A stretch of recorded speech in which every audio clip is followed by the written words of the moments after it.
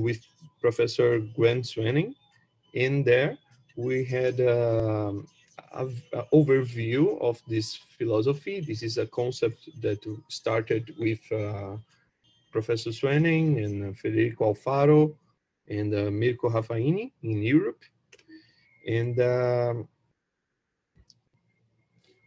it's very nice to talk about this because every lecture about orthognathic surgery, the main focus is to show good cases.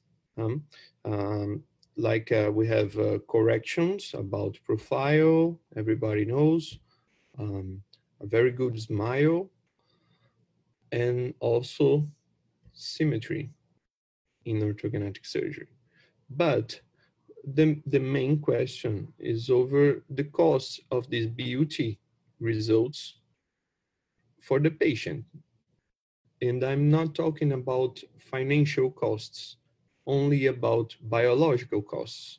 So when you tap orthognathic surgery in the internet, the patients, they look for the most different post-operative cases, and most of the time they are afraid of the procedure.